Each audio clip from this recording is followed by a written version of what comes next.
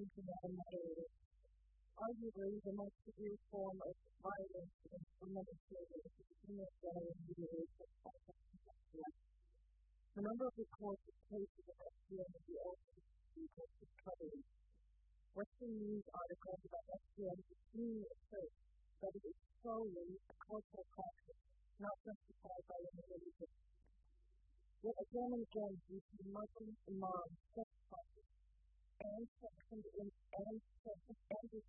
Islamic law, and specific references can be found in the Bible identity.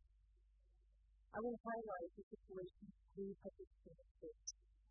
First, the United States. The United States has had a law in place banning FGM since 1996, and 20 states have passed their own statutes. But as of 2020, there has been no prosecution under federal law. Next, the United Kingdom.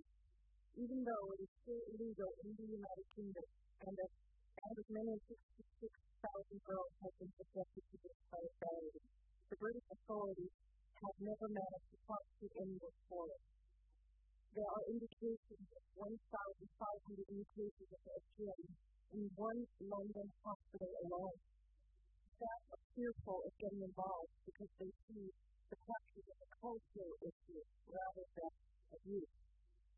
Finally, Belgium. Reports show that more than 8,000 girls are subjected to FGM in 2010, despite penalties of up to 5 years in prison. We recommend participating states to follow. Violence against women and children can only be combated if the problem is recognized. This recognition is especially important with respect to the barbaric crimes constitute FGM. We thus recommend that participating states recognize that FGM is not a cultural practice, but a religious order, as it is endorsed by many Islamic imams and scholars due to its justification of Islamic law. Legal penalties for FGM should be raised. Educational awareness programs and health education should be introduced. Endorsement, performance, and support of FGM must be reported to the authorities and prosecuted. And finally, as for best practices, it is deplorable that none is used yet. Thank you, Madam Moderator.